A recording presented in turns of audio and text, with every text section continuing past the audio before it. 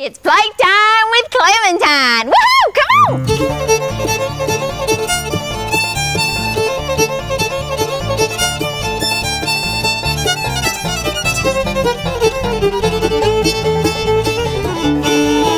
Yay!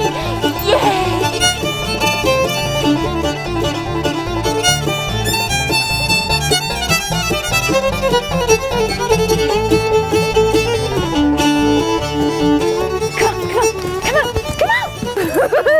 That was fun. All right, now sit. Good boy. What a good dog you are. Good training is important for your best friend. Newton always has his running, funning, and schooling before he gets any begging treats. That's how he knows how to behave. As a matter of fact, how people behave can figure on how their dogs will behave. Now, some folks want to blame a certain kind of dog for misbehaving, but it's the folks who keep them who need the training. Let's take a peek.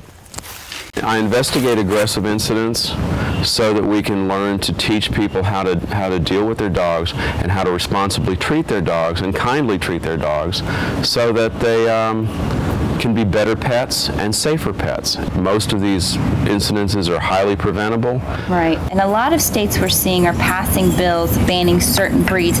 What do you think about this? In my mind, breed-specific legislation is always at best misguided.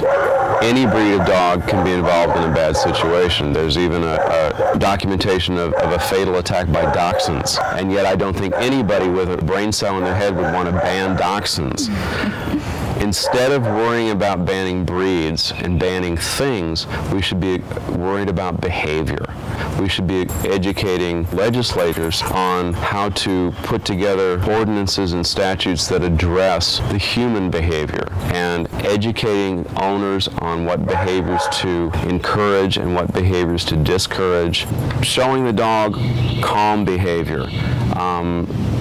Choosing those instances where the dog is doing good things to reward rather than spending a lot of time correcting what's wrong. If the humans behave properly, the dogs will behave properly. What are some tips that people can use who are afraid of dogs and see a dog who's off leash? The first thing you want to do is watch the behavior of the dog. If the dog begins to approach you, especially if the dog seems threatening, is simply to freeze. Stop in your position, don't advance, look away from the dog slightly, and maintain a non-threatening posture. The dog will probably check you out, and even if it barks and growls and acts aggressive, if you don't respond and don't move towards it, it's going to lose interest and eventually it's going to decide to go somewhere else. We teach children to turn into a tree. Maintain a quiet, stable position. If the dog comes up and approaches you, the safest thing you can do is actually close your hands so the fingers aren't there, because fingers are actually very fragile and very easy to damage and they look like little sausages. Oh, okay. So close your hands, put your hands under your arms so they're not exposed as a target, and then look away from the dog. If you're actually knocked down by a dog, cover up, get your arms in, put your head down, tuck your neck down, and lay there. And again, the dog will probably lose interest. Okay.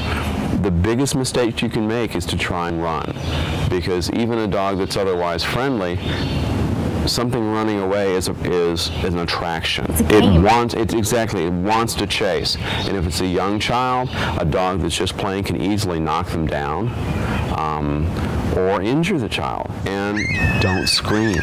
That will make it worse. It's going to be tough, especially if the dog actually bites you. But if especially a child with that high squeaky voice and funny movements runs and yells and starts screaming, it can make what could have been an iffy situation turn bad really quick. Okay, so be quiet and still. Quiet and still, and as the dog loses interest, then you can slowly back away. And you'll find that you'll reach a distance where the dog just doesn't care that you're there anymore. Great advice. Thanks for sharing your wisdom with us, Jim. It's been great to be here. Thank you for having me, Michelle. Whoa, that was a lot of information. Now let's see. Oh yeah, when you meet a dog, keep your fingers in. And if they ain't growling or fussy, you can pet them under the chin.